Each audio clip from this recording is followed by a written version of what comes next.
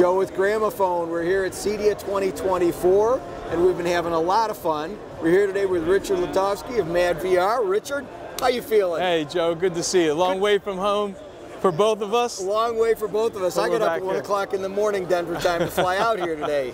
Oh, wow. As you know, video technology has been rocketing ahead, and actually, you've won a number of awards for a new product that you've got here.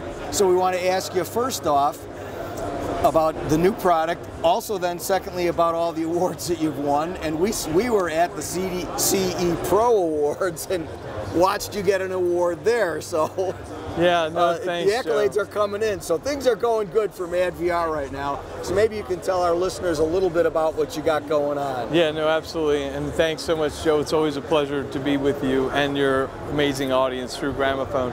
So yeah, we've been on quite a roll. The MB Core is not even shipped yet, but it's been at a couple of shows and it's been racking up some great awards. We were fortunate enough to win, to be named to the Inc. 5000 top fastest growing companies, private companies in America. So that just was about a month ago. So we were really excited about that. Number 77 in consumer products in the nation. So that was really awesome. CEDIA 2023, best new hardware product. Projector Central, best of show for the MB Core. And also ABS Forum, best of CEDIA 2024, also for the MB Core. And CE Pro 2024 best product at the show. So we're really excited about that and happy to tell you all about this little baby and everything you can do. Yeah, you know, we had a very successful event at Gramophone in December of last year, so not quite a year ago. We sold a lot of product that night. I think the people who didn't buy a product that night wanted to buy a product. They saw what you could do technologically. They saw how much better a movie would, how much more enjoyable a movie would be. But the price point scared off a few of them. So now you've come with a product that is a lot less money, but delivers a lot of the features. So maybe you can dive into the core a little bit. Yeah, so what we have here is the MB Core. So the MB Extreme Mark II is $16,000 MSRP.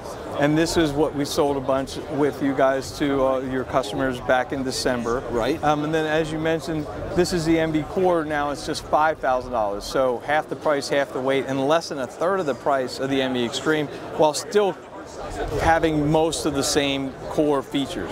And that is why we call it the MB Core, because it delivers your upscaling, it delivers your subtitle management, your nonlinear stretch, all your instant aspect ratio handling, your best-in-class HDR tone mapping, all the calibration control for control systems like Crestron Home, Control 4, Savant, RTI, all these. We directly now control screen masking, we control the AVR, and allow you to automatically change presets in the MB when the masking system, when the control system changes. So that's really big because you don't necessarily have to have a control system anymore to get this sort of integration. For example, if you want your projector to go in a different picture mode when it's HDR versus SDR, you do that all now directly from the MB. So there's still a place for the advanced control systems, depending on other things like lighting and shading and so forth. Sure. But for more than things that are video central, it's not necessarily a requirement anymore. Which is fantastic, and because TV technology has, as you well know, over the last few years just leaped forward, this, it would seem to me, might be really appropriate with television sets. Oh, yeah. Just because we were thinking of this more as really your projector solution, but this can go with TVs. Right, yeah, so the MB Extreme is used in flat panel, like high-end video walls. Right. It's gotten very popular. It's several of those here at the show. We're in about 12 different locations here at CEDIA 24. It's been really exciting. But for TVs that you mentioned, so we've actually started taking pre-orders for the Core, I guess it was about a month ago. And the number of people pre-ordering it for use along with TVs was really staggering. And I think a lot of it is that price point because it's much more approachable at $5,000 or $4,995 technically. And so it means that, you know, we do have plenty of customers that would put it at a $16,000 or $10,000 MB Pro on a $5,000 TV. We had some that would do it on a $2,000 to $3,000 TV, but for the most part, no, that's not a good match. But this is the MV Core, and it's designed for the MV Extreme in the primary theater, and then the MV Core for other TVs around the house, or in more modest theaters, you can use an MV Core to power everything with the TV, and it's a perfect combination. Really 3 key things that make the MV Core perfect for television. First is the best-in-class HDR tone mapping, identical to what you get in the MV Extreme. So I should take a moment to say that just because it's a smaller case and just because it's a third of the price doesn't mean we skimped on the video processing. So the features that they have in common all run at the same quality levels and the same strength. That's so there's awesome. no going down. You could put an MV Extreme and MV Core side by side, put the tone mapping on, they're going to look identical. Okay. Okay, so being the HDR tone mapping is one thing. Then you also have the upscaling. So that's really important. We're still watching a ton, unfortunately, of 1080p from broadcast TV. And we will be for a while, right? It's no end in sight, right? Yeah. We're lucky if we get one 4K sporting event on the weekend, right? And so being able to upscale that to 4K or 5K or 8K even in the case of the Extreme, the Pro will go up to 4K, will deliver a sharper, using AI, better image onto the TV that's upscaled. Right. But the other thing that is often overlooked is that our nonlinear stretch, which is a patent pending for being bidirectional, which essentially means that we can stretch for both 16:9 screens as well as scope screens. So most people, when they think about nonlinear stretch, which is getting rid of the black bars, they think that it's for people that have like a projector screen and an extra wide screen. In the case of the MV Core, you can get that 16:9. So when you're on a TV here, like this is a 97-inch OLED from LG, beautiful set.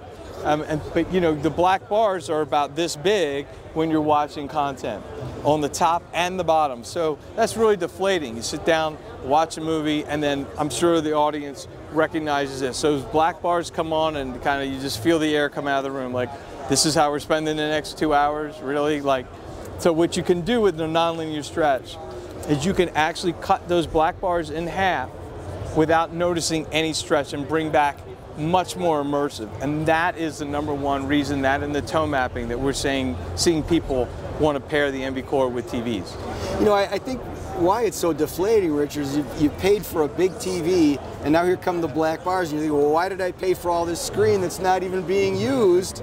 And you feel cheated. So it's an awesome feature that you guys can give back some of that real estate that you put out your hard-earned money for. Right, and the beautiful thing is, like I mentioned, there's a lot of setups here at CDA running these on 16:9 screens. I believe that most, if not all of them, are set up that way.